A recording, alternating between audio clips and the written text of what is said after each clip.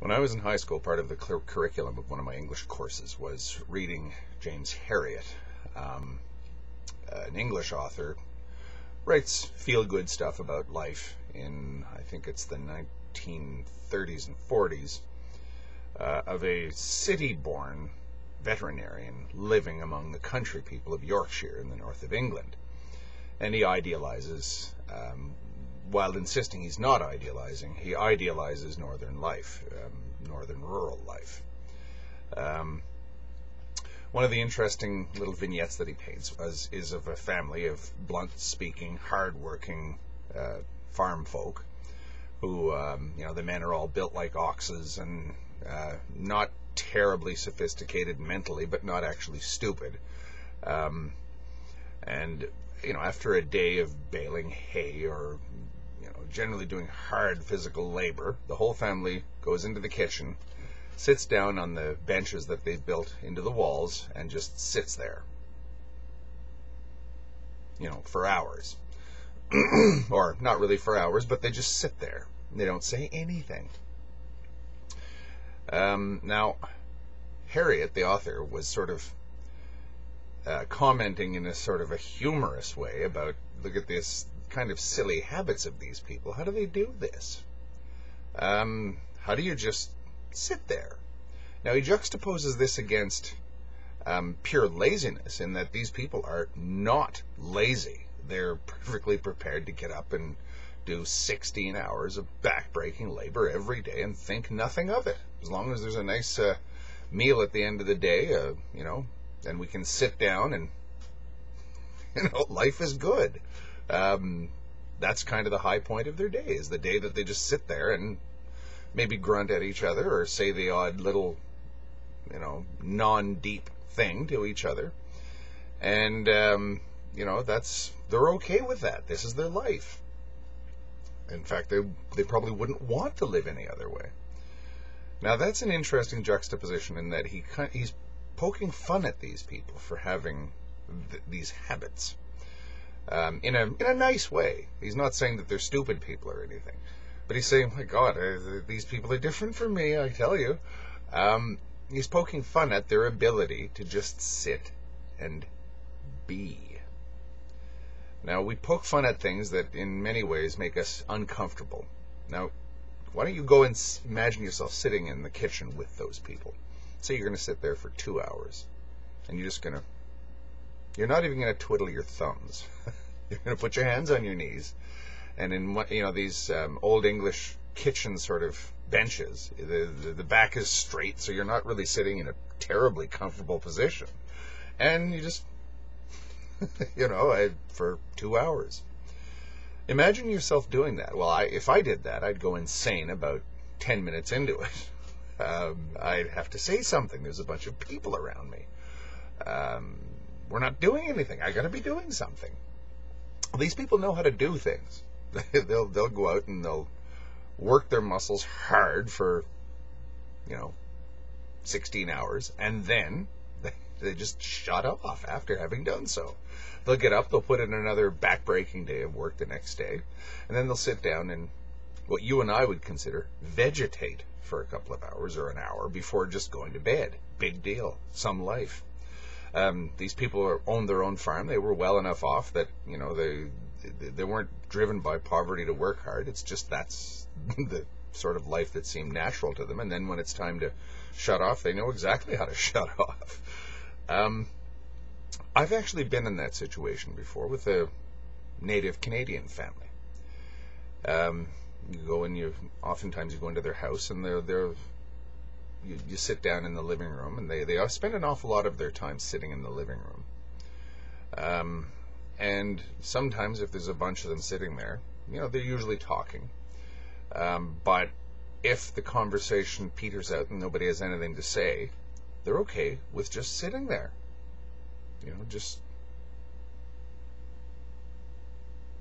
For however long it lasts. They don't care. They're not in a rush to suddenly break the silence the way we are.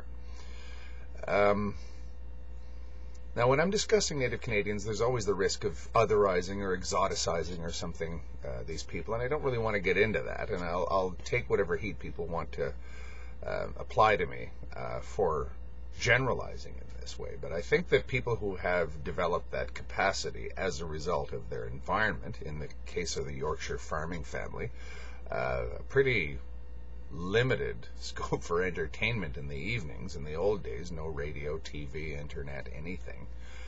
Maybe somebody might have a fiddle and he'd play the fiddle and the other people would listen to it, but beyond that, there's not really a lot to keep your mind working. So you don't need this constant workout to keep your mind incredibly sharp, which is why I think country people have always been considered to be somewhat stupid.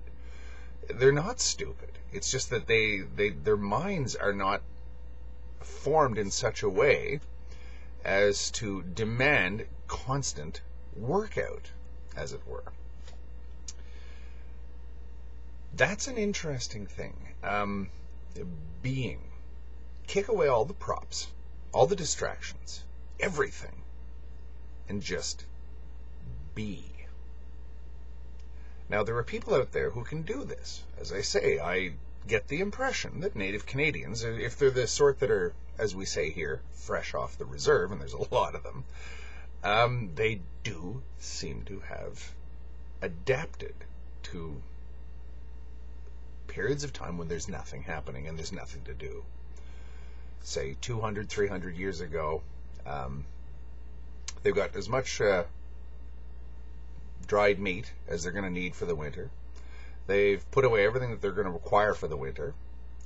Dried fish, dried roots, berries, whatever. They've got enough to eat. They've got enough to wear. They've prepared themselves for any possible eventuality. And for the next 6 weeks, they're just waiting for winter to happen. What do? Well, you sit in front of your teepee and you smoke for days and days and days. You watch the sun come up, you watch the sun go down, then you go to bed. You make babies a bit. Okay, you can only do that for so long.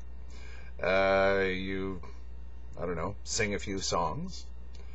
But just sitting there and being is an extremely difficult thing for other people to learn. I think it's an extremely valuable capacity to learn to just sort of observe everything and just take it all in. It's something that they do say gets more pronounced as you get older. I'm looking forward to that. When I'm 49, and I'm looking forward to that part of the aging process. When you see the old guy sitting in his rocking chair and he's just staring at the world going by. I cannot, for the life of me, see that as a terrible fate. I think, wow, how wonderful to live inside yourself in the eternal moment, the eternal present. I even face the fact that actually I probably won't, but there is the possibility that I'll end up in a nursing home. Okay. If you've ever been to a nursing home, you go to the recreation room or whatever, lounge, there's just a lot of old people just sitting there. I walk past one every day going to work, and I look in the window and I see they're just sitting there. Maybe somebody's making a few mumbling remarks to the other ones, and the other ones are just sitting there being. I can't see that as a bad thing. It's great to be engaged in the world and to have things that you do, and because I have tons of stuff that I do. It's all useless, just pointless distractions, but it is stuff that I'm engaged with. But I like the idea of learning to disengage when you can. The stereotypical condemnation of the modern world is that we can't just sit and be. We always have to be accomplishing something. And James Herriot's portrayal of the Yorkshire farm family was, maybe he meant it this way, a backhand criticism of his own English accomplishment neurosis. The English, I like the English, and there's a lot of English in me, in my culture or whatever, But the English are notorious as a people who can't sit still. They always have to be doing something. All the other Europeans traditionally have said they're kind of crazy in that way. They always got to be busy doing something, or else they go crazy. It's not really peculiar to the English. It's just peculiar to a certain type of middle-class, industrious English mindset, as the hard-working Yorkshire farming family proved. They were perfectly okay with what the Italians called la dolce far niente, the joy of doing nothing. I've got an interesting portrait taken of the English folk band, or not folk band, I guess they're rock band, Chumbawamba. It's in the links down there. And I think that it was deliberately designed to sort of mimic that kind of scene that you would see in, I'm sure, a lot of Northern English homes and pubs and tea houses and kitchens, living rooms, in a certain age, where you would go in and there's three ox-like brothers sitting there with their strong-willed sisters sitting there, and maybe an old guy with no teeth and their mother, or, you know, a dog on the floor, and they're just... and they're okay with that. Just creating a default in your life is where you can just sort of say, okay, everything's fine the way it is, so I'm not going to do anything. That looks to me like an art that's dying out in the world, and I think that it has value. I think that it really does have value, and that it's not something that you can just start doing. It is definitely something that you either have to be socialized to do, or you have to try very hard to learn that skill. As I say, I see the native Canadians, and I believe that a lot of them seem to have that skill, and strangely enough, without trying to idealize them, I admire them for that. Being is not an easy thing to do.